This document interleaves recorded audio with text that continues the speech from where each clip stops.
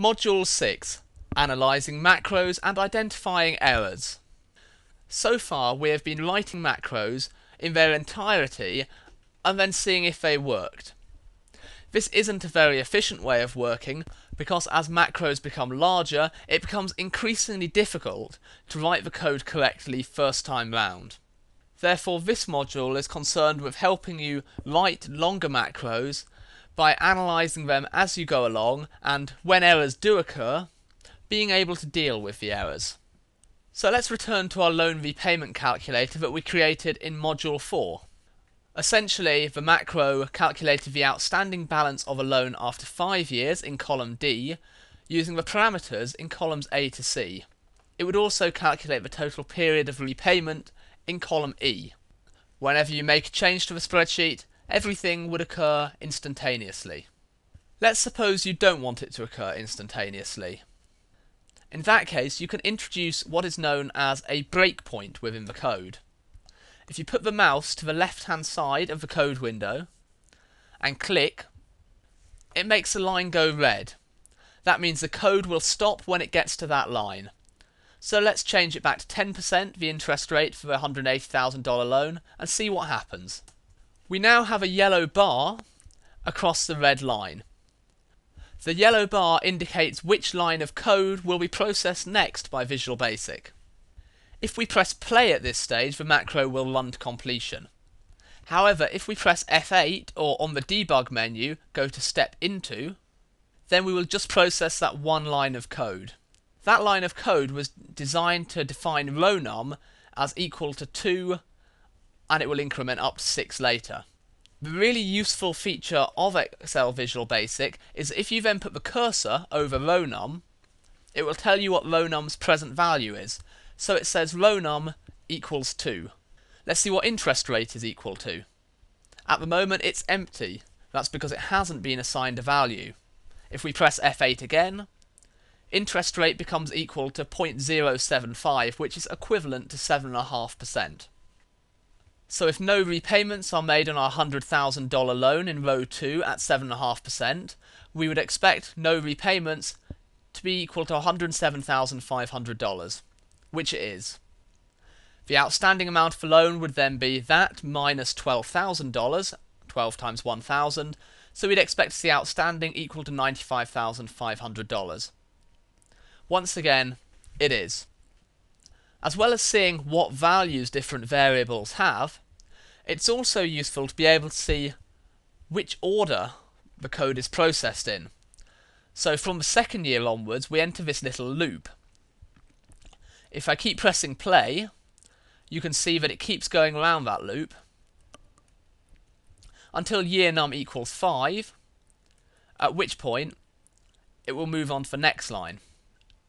You can even observe the outstanding balance being put into cell 2-4, so cell D2 will enter the outstanding balance, although it is unchanged in this case.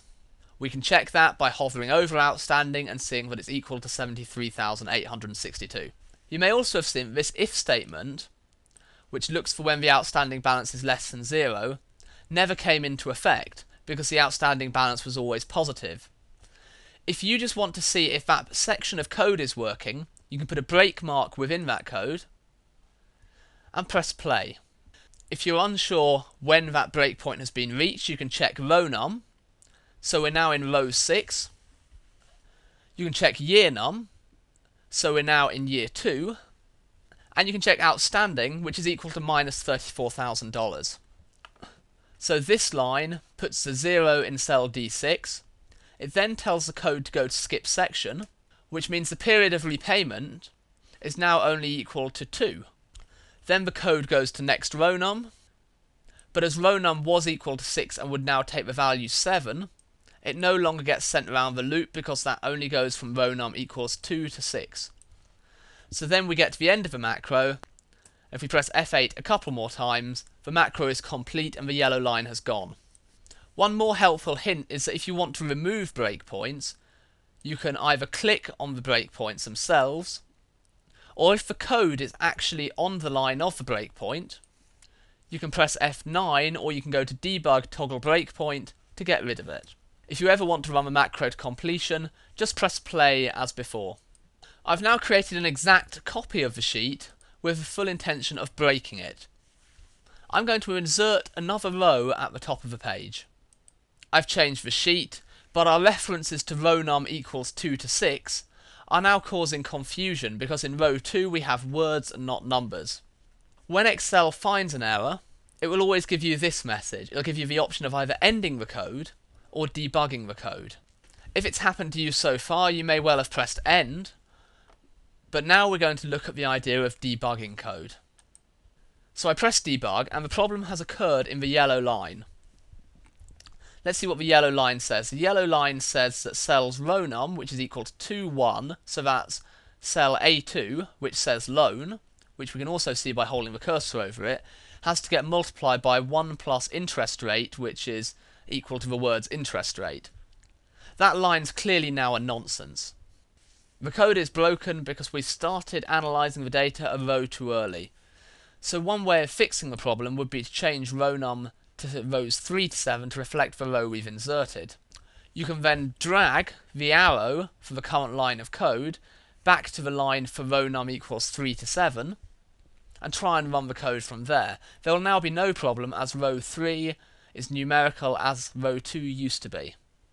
If we then press play, the macro will run to completion.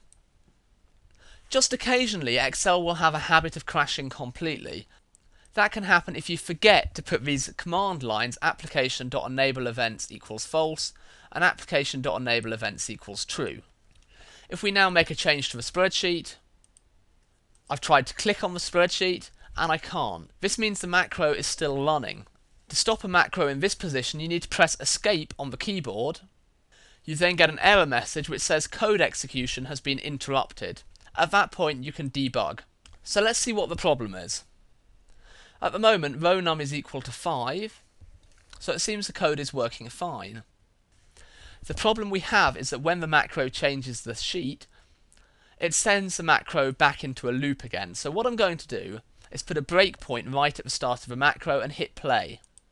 Row num is now empty again and we're at the start of the macro. Row num becomes equal to 3, let's press play again. Row num is empty again and we're at the start of the macro, and this will go on forever. That's why we should disable events, and if we put the line into disable events now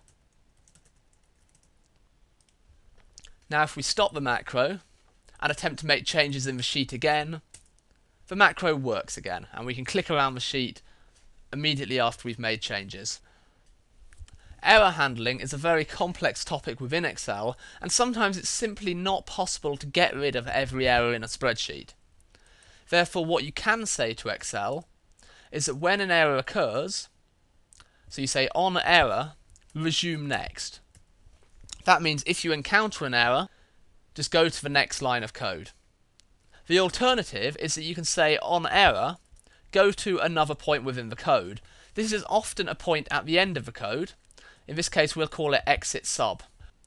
When we send the code to exit sub, we want to be assured that no further errors will occur. Therefore you can either put it as the very last line, or in this case we'll put it above the line which enables events again, because otherwise events would stay disabled.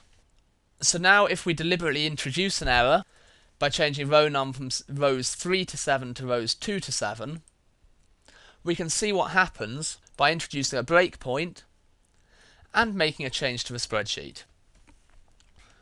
Now if we carry on, we had an error before on the no repayments line, so when we get there and we try and multiply the word loan by the word interest rate, we skip straight to exit sub and it's as though there wasn't an error at all.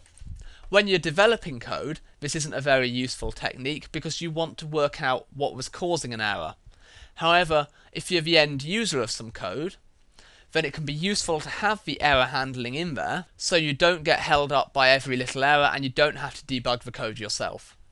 Do be warned though that by glossing over errors, you may be incurring errors in the way that you're manipulating and processing the data.